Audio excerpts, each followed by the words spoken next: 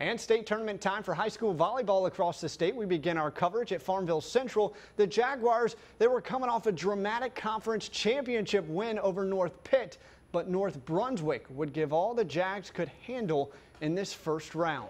5 seed Farmville Central hosting 28 seed North Brunswick, and down 2-1. Farmville would have to win the fourth. Farmville rolling. Courtney Pitt gets the kill right here, looking good for the Jags. Farmville had five set points, but North Brunswick answered the call every time. Valerie Reyna came up big time after time for the Scorpions, who clawed their way to a set point and inevitably a match point.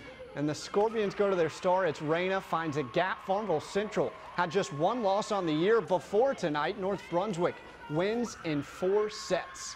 And in North Pitt, the Panthers, the 11 seed hosting the 22 seed Dixon. North Pitt grabbed the first set, but the Bulldogs hanging around in the second. Mackenzie Lay, she'll get the block point right here to keep it close. Well, the Panthers were never phased at home, getting a big stuff of their own. Gabby Ula. And on set point, more Panthers. The Bulldogs' kill attempt will go long, and North Pitt wins in straight sets to advance to the state tournament, the second round of the state tournament.